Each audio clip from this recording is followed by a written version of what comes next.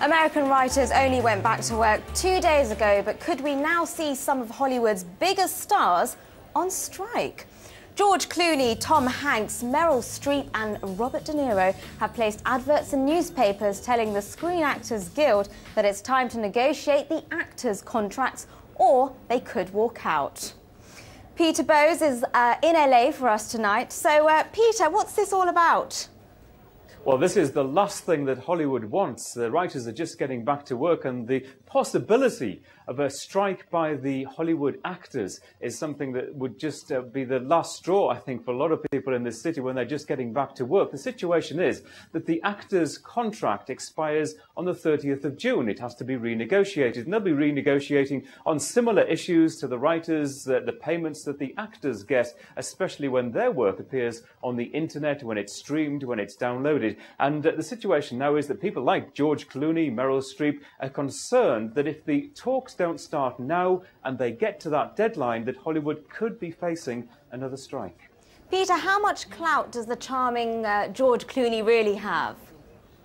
Well, George Clooney actually does have quite a lot of clout, and the other names that you've mentioned, people like Meryl Streep. He could describe this group of actors as the elder statesmen, elder stateswoman of Hollywood, and people take notice, especially George Clooney is quite political these days, and he talked the other day at the Oscar nominees luncheon of the strike fatigue that Hollywood and Los Angeles is facing. And he is a member of a huge union, more than 100,000 members. 2/3 of those members earn less than $1,000 in a year from acting. So you can see there's a wide scale of income for this union and these negotiations to deal with. Of course, George Clooney, you could argue, probably doesn't need the money, but a lot of actors do. The Hollywood actors, Peter, publicly supported the writers in the writers' strike. Will the writers now do the same for the actors? I think it's very likely that they will, because the writers at the end of their strike made a very big deal of the fact that they appreciated the solidarity of the actors and other union organizations in Los Angeles to eventually get the deal that they got. So I think effectively the writers would return the favor and support the actors. Peter, thank you for joining us. That was Peter Bowes in LA. You're watching Entertainment 24 from BBC News. A few other stories tonight. Europe's considering extending music copyright laws. The period in which performers could earn royalties could almost double from 50 years to 95 years. British stars like Cliff Richard have been pushing for this for some time. It would mean musicians like him getting a big boost to their lifetime earnings. As the Who singer Roger Daltrey put it, thousands of artists don't have pensions and need to rely on royalties. Mel Gibson's been praised by an LA judge for completing his alcohol rehab treatment. The Mad Max actor will still remain on probation for a further 18 months. He was caught drink driving and speeding in July last year. The 52-year-old star sparked outrage when he made anti-Semitic remarks during his arrest. And what a way to turn up to a film premiere with 5 hunky firemen. That's how Uma Thurman arrived for her premiere last night.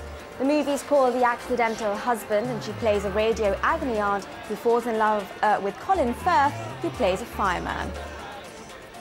Of course, it's Valentine's Day, the day when we declare our love to our nearest and dearest, and Jerry Hall has done just that.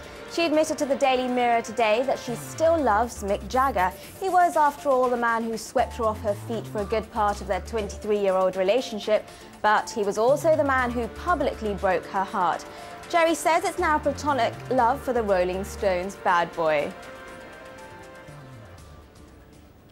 Now, if you've been watching BBC One on a Saturday night, you'll know that Graham Norton's been searching for the one and only tribute act. The prize is a 3-month performing contract in Las Vegas with the world's longest-running celebrity impersonator show. But to win, performers not only have to sing live like a musical superstar, they have to look like them, dress like them and act like them.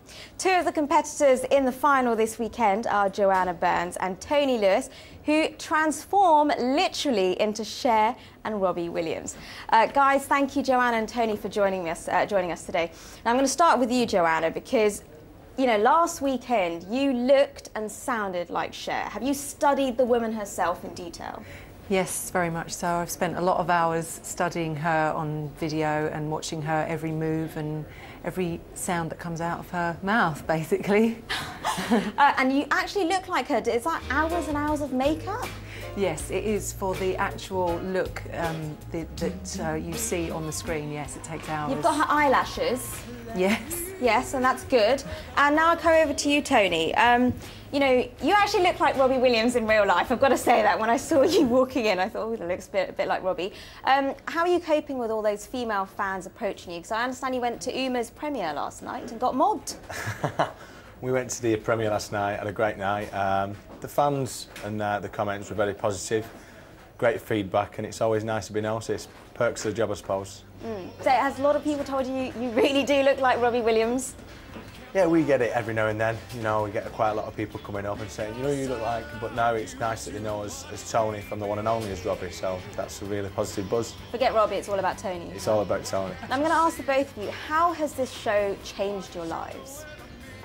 Well, for me, I've actually been performing as Cher for 10 years, but the Really? best, yeah, 10 years. the best thing about it has been the training that we've received, because previous to that, it was just, you know, on your own doing what you thought was right. But the fact that we've had this intense training, it's meant that I've learned more in the last few weeks than I have in the last 10 years. It's been a really, really good experience. And Tony, for you, the pressure's really on this weekend. It's the final.